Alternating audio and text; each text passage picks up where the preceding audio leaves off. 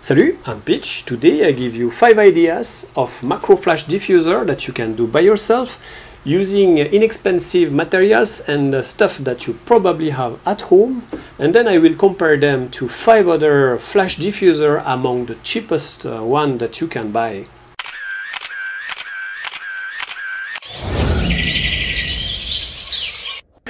So today it's all about macro photography, and I will try to be quick, go straight to the point and not make you lose too much time. The first one is a 6-liter plastic water bottle, very durable and very light, that I paint in black. The second one is 12 chicken nuggets box with its plastic cover, very simple to do. You probably saw already in internet the famous Pringle flash diffuser, and there is many versions of it, and we will just do the simplest one. Here there is a kind of pop shield, and that's actually the simplest among the 5 flash diffuser that we will do today. And last but not least, I ordered recently from Celens a cleaning kit, so to clean the camera and the lenses that I have, and it came with that opaque plastic box, so why not try to make a flash diffuser with it. So this one is the most dangerous and the most complicated to do. You want to cut the bottle with a certain angle. To do so, you will mark 4 dots on 3 different stages that you see on the bottle to trace a line, as you can see on that video. Then you can cut the bottle with a cutter or good scissors. Just don't put your fingers on the way of the blade. Or even better, put on some thick gloves. And then with your scissors you try to equalize and make the edge even and flat. Then comes the hardest part. Cut the neck of the bottle with a cutter. It is better to do it with the bottle in the position that you see here.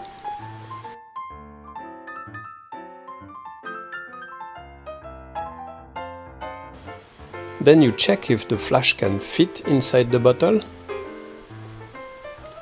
If not, you will enlarge it with your scissors. But remember to cut only on the left and on the right of your future flash diffuser.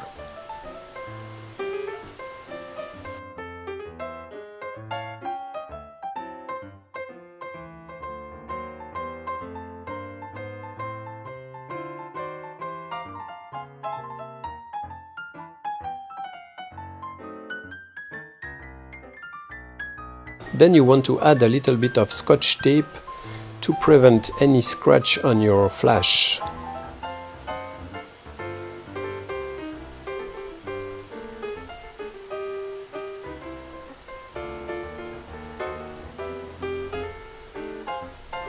When it's done, you take some aluminum foil .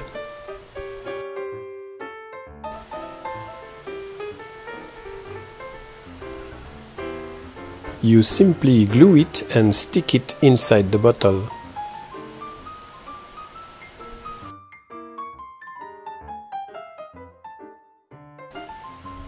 Like so.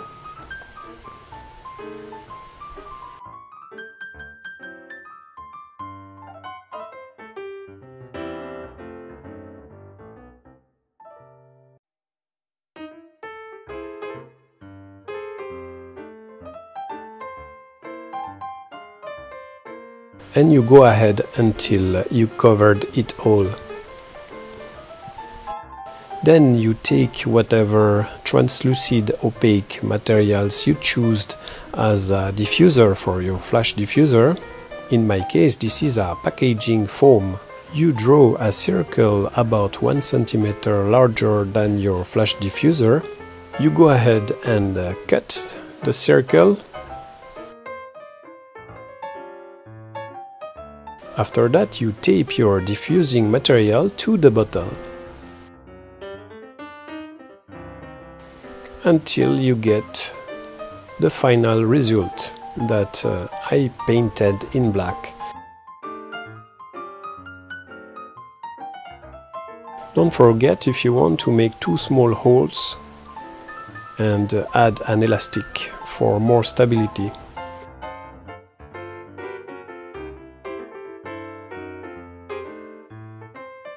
For the 12 chicken nuggets flash diffuser, you need to find a small box that will fit your flash. And you will need a box in cardboard material. This one has already a cover, quite opaque, but we will add some packaging foam. So you take your small box and you start by measuring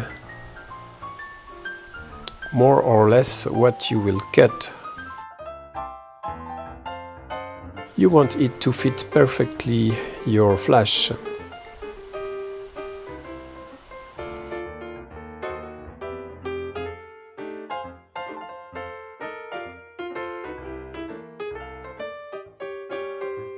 Then you want to cut inside the box with a cutter the shape of your smaller box.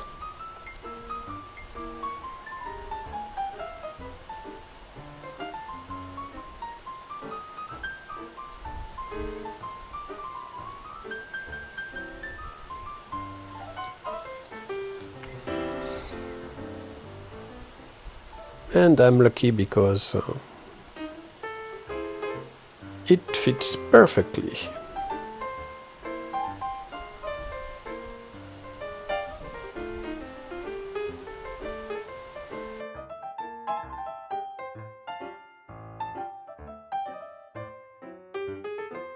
Of course, you can add some tapes if you want, and in that case we will add a packaging foam inside the flash diffuser. So you try to cut a circle a half centimeter smaller than your plastic cover.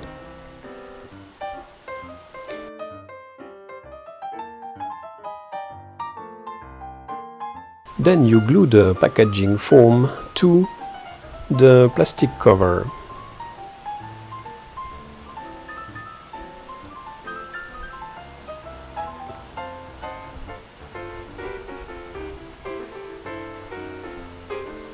And just like that, it is done. And of course you can add all the adhesive tape you want to make it more sturdy and durable. Here we have 2 Springle boxes, one bigger and one smaller. The smaller will fit perfectly my small flash, and the bigger will fit also perfectly my bigger flash.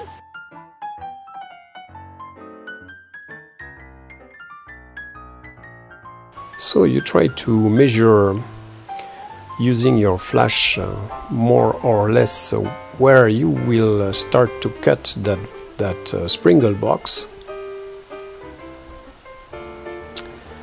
and you start to draw a rectangle, as you can see on the video. It should be about half of the box, of the Springle box, that you will cut away.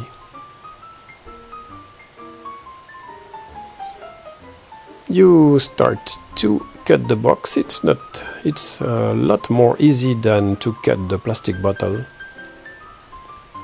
And you can see that inside it's all shiny.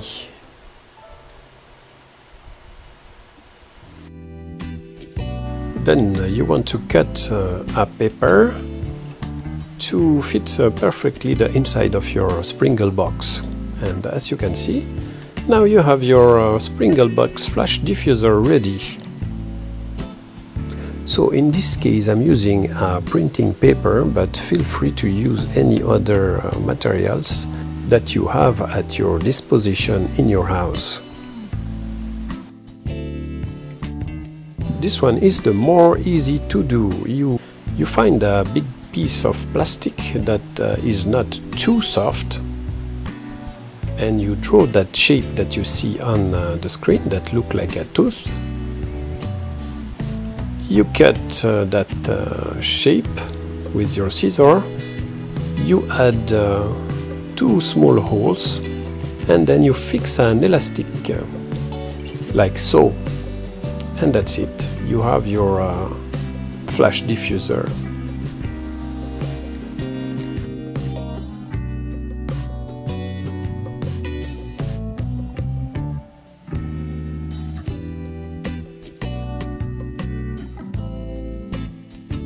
For the translucid Celens box, you want to stick inside some shiny Scotch tape. You start by measuring like so, and then you cut 5 or 6 little pieces out of it.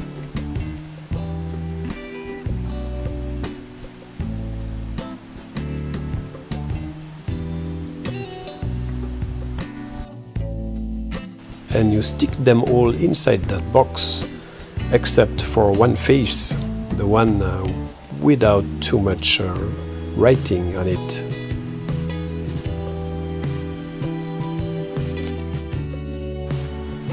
Then you cut a piece of foam to the right dimension so it can stick perfectly inside the box.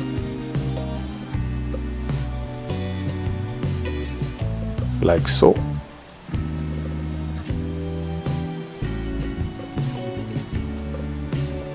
And now we have to cut a rectangle inside that shape. A rectangle inside the rectangle. And this is a part where you have to be a bit careful and precise.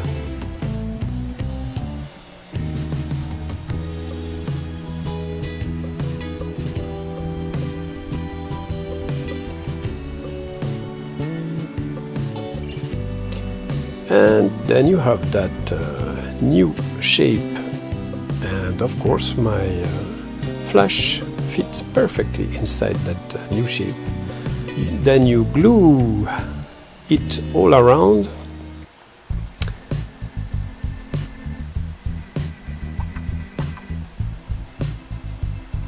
and you squeeze it inside your Celens box. And of course you can try to find some better glue than the one I have in that video.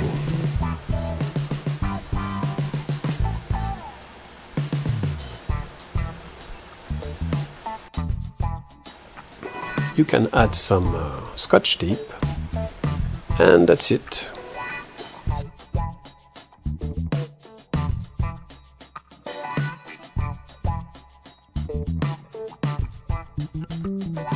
So now that we are done with our 5 handmade flash diffusers, we will compare them with the cheapest among the cheapest flash diffuser that you can find on Amazon, eBay, Lazada, maybe in your local photography shop.